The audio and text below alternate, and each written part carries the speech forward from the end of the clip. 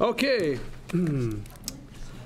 All right, the urinary system anatomy. What is it and what does it do? All right, this is not fancy PowerPoint here for you. This is just sort of your notes with the blanks filled in. So we'll go from here.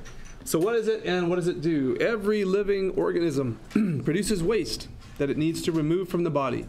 The urinary system is how the body removes the waste that it generates from each cell. This is different than the waste that is produced from the digestive system.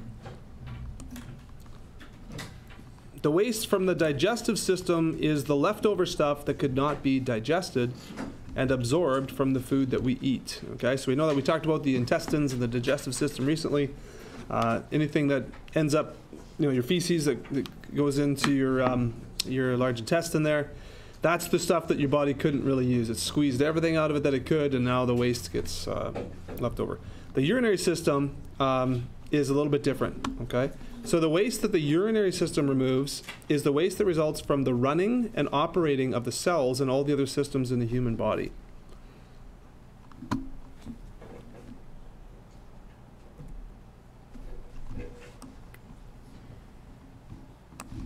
Next page, here we go.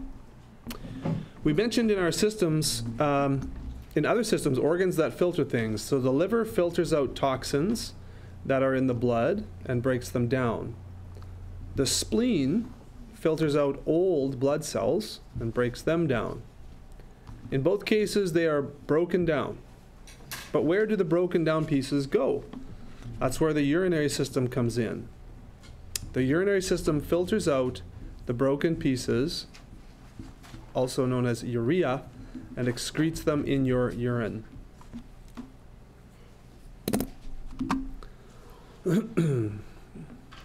So, I mean, in a sense, your urinary system does take out some of the waste from the food that you don't eat, but largely the food waste gets expelled through the digestive system.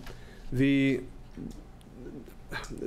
waste from your organs that are dealing with all of the things that your food brings into your body, that's what the urinary system is. So filters, so the liver toxins, the spleen old blood cells, the urinary system takes that all away. The urinary system is composed of two main organs, the kidneys and the urinary bladder. So the kidneys and the bladder. There are other smaller components like tubules and things, but kidneys and the bladder are the two most important. You have two kidneys. They're located mid-back behind your digestive system. Each one is shaped exactly like a kidney bean. That's why the beans are called kidney beans, I guess. But they're not small like kidney beans. They're each about the size of your fist. So we saw in the previous video, they're just back behind a little bit where your stomach and intestines are. They're back just a little bit behind that and about this big, about as big as your fist. The kidney is really an advanced filter. The filter part is called a nephron. A nephron. Each kidney is composed of more than 1 million urine-forming nephrons that are located in the renal cortex and renal medulla.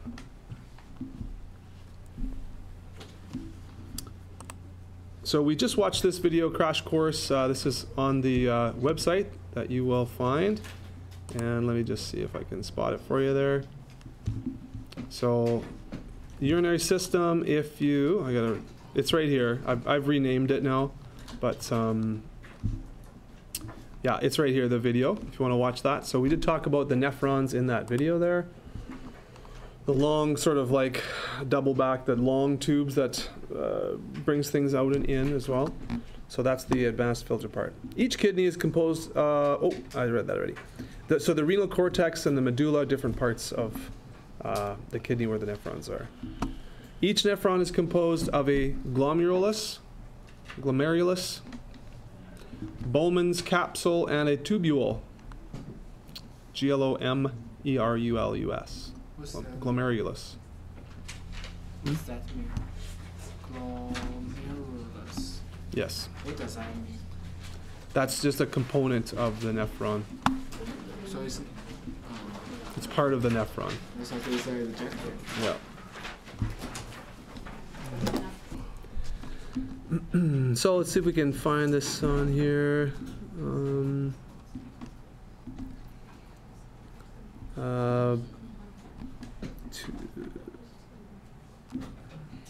So here's the medulla. These kind of, I guess, the kind of spaces in here.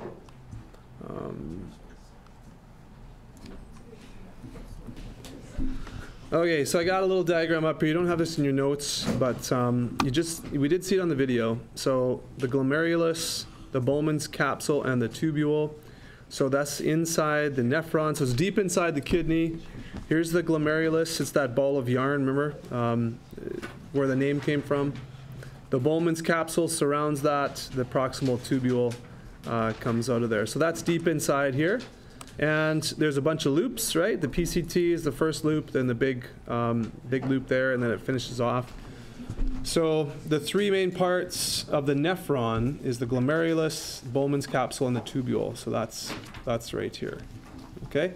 And I believe there's a pretty good diagram of that in your textbook, page 178. Okay, let's keep going with the notes. Okay, the way the nephron works is what makes the kidneys function.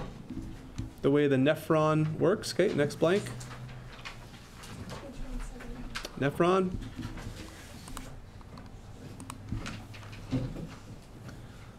There's a lot more detail to it, but on a very simple level, the nephron has 4 important parts that each do something. So the glomerulus, this is a mesh of capillaries that allows everything smaller than red blood cells and larger proteins to leak out of your blood. It's like a sieve in this way. You guys know what a sieve is? It's like a strainer. I think that's an old word for a strainer. I don't know. It's a sieve. S-I-E-V-E, like a strainer. Okay, so it has just enough space for larger proteins to leak out.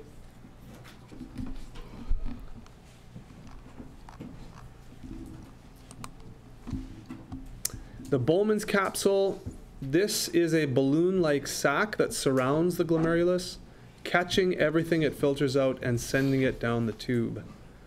So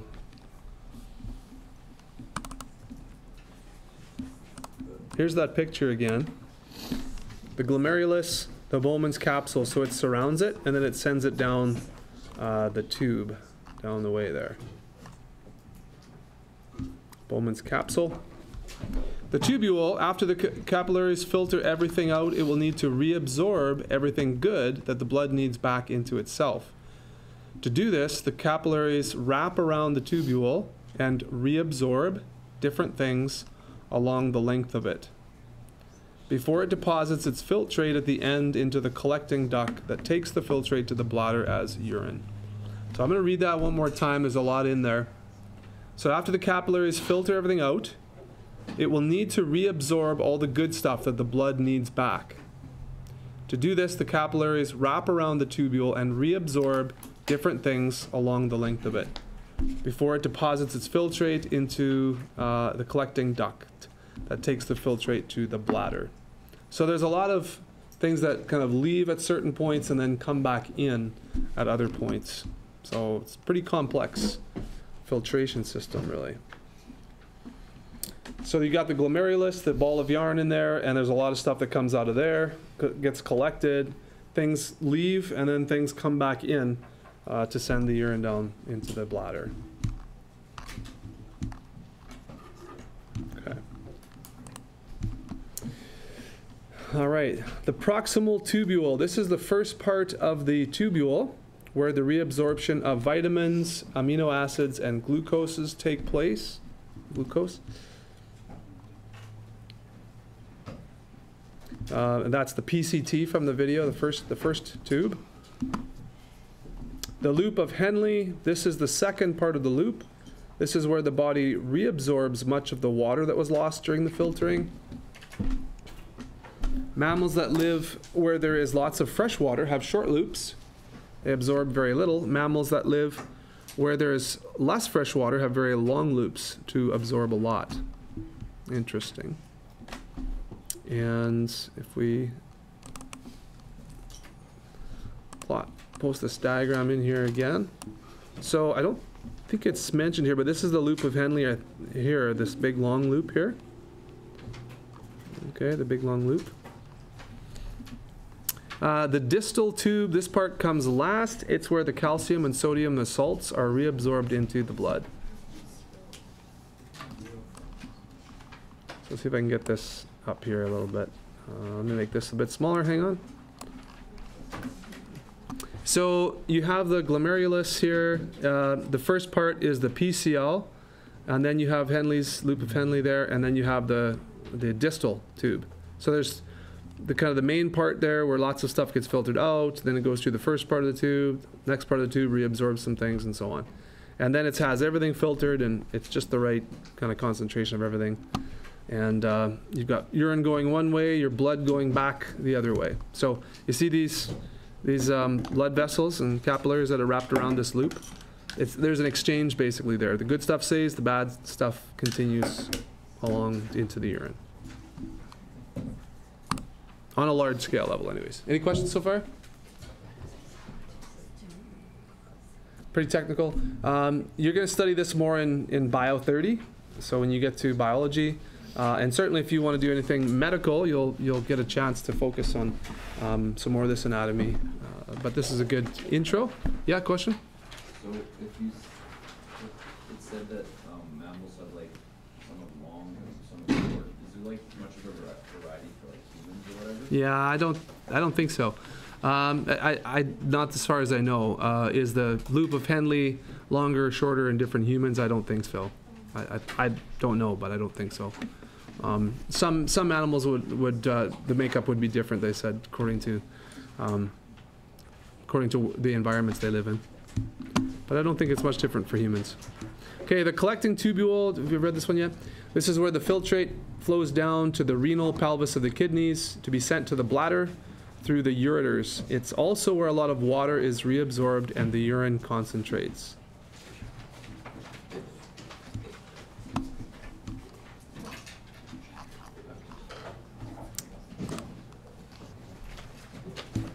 Okay, so I guess here's, do you guys have this in your notes now? Oh, you do. You do have one on the next page. Okay.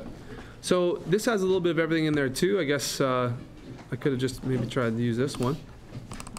Yeah, I could move this one. So there's a good picture too. The glomerulus, Bowman's capsule surrounding it. The proximal tube, that's the first little bit of the tube. The Henle's loop of Henle there. And then back up to the distal part. And the collecting tube here is this big long kind of tree-like thing there.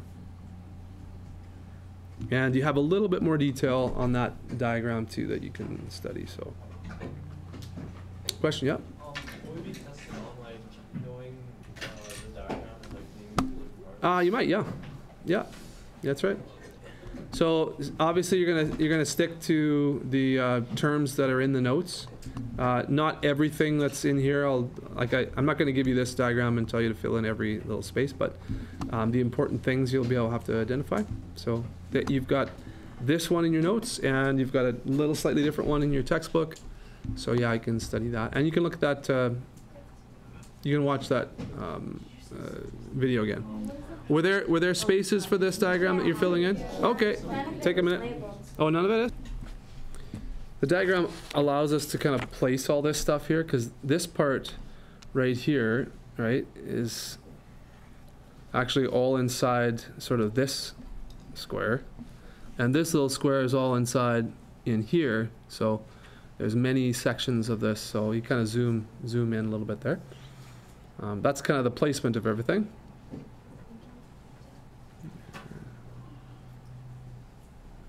So the ureter would be the main discharge tube, and there's the collecting tubules come from sort of each of these little sections. Okay. Yeah. So I wouldn't worry about all of these little terms on this diagram so much. The ones in the notes you should focus on only. But it's good to spend some time going over this kind of stuff. Now I feel like there was something here too, but that's not on this.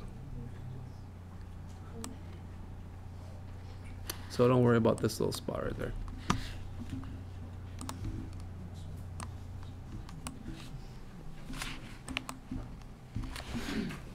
Later. All right, the urinary bladder. Okay, so once everything gets filtered out of the kidneys and sends to the bladder, the urinary bladder is located in the pelvis and can hold up to 400 to 600 milliliters of urine. So that's about half a liter, around half a liter. 500 mils would be about half a liter. It is a muscular sac that's kind of shaped like an upside down pear. Okay, your bladder. It receives urine from the kidneys through the ureters. It releases urine out of the body through the urethra. So the ureters bring urine from the kidneys, and the urethra takes it out of the bladder.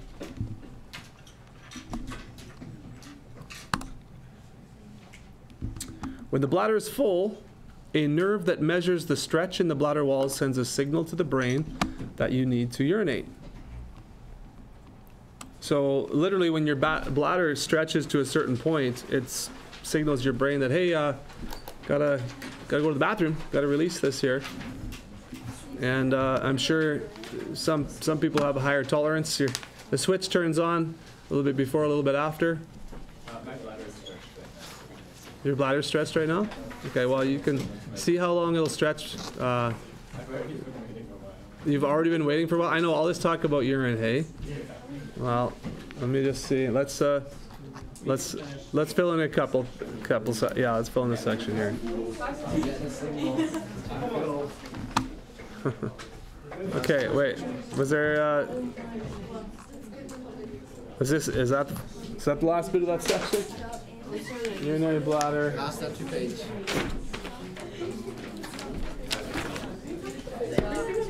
Okay, so all right. Okay, go whatever you need to go, I guess. Just do it quick. Okay, guys, kidney disease, chronic kidney disease. This is typically caused by high blood pressure. The pressure damages the vessels to the point that the kidneys cannot function anymore. So it's from high blood pressure, damages the vessels in the kidneys. This can also be caused by too much sugar as a result of diabetes. Again, the vessels become damaged and the kidneys do not function as well as they should. Yeah, so have you guys ever heard of dialysis, kidney dialysis? Yeah, it's where a machine has to do all the filtering instead of your kidneys, if your kidneys are not functioning.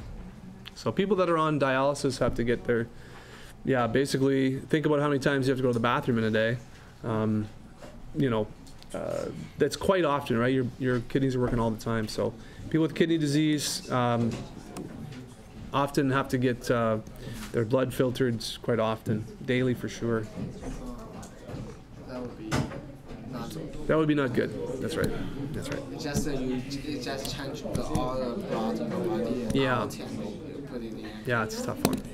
All right, kidney stones. Kidney stones. This is when minerals and other substances in the blood crystallize.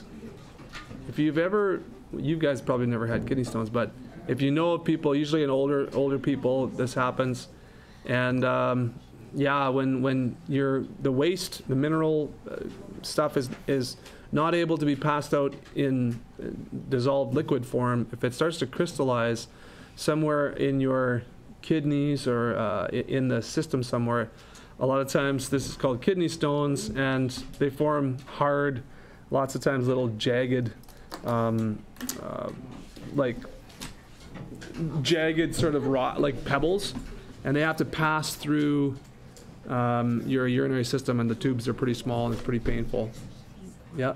Would drinking a bunch of water just kind of prevent the formation of that? Yeah, so drinking water and making sure your body has, I mean, I don't know exactly what totally prevents them, but yes, drinking lots of water And there are things that help the health of your urinary system, different fruit juices and things like that. So also I think people take medication, things like that to help dissolve, to prevent the crystallization. Let me just finish this here though. So the minerals crystallize in the kidneys and form solid masses or stones. These typically do not cause long-term damage, but passing them is often extremely painful. So yeah, I've known older people that's happened to, and it's not fun at all. So it's very painful. Oh, let me see if I got anything underneath this. Nope, that's good.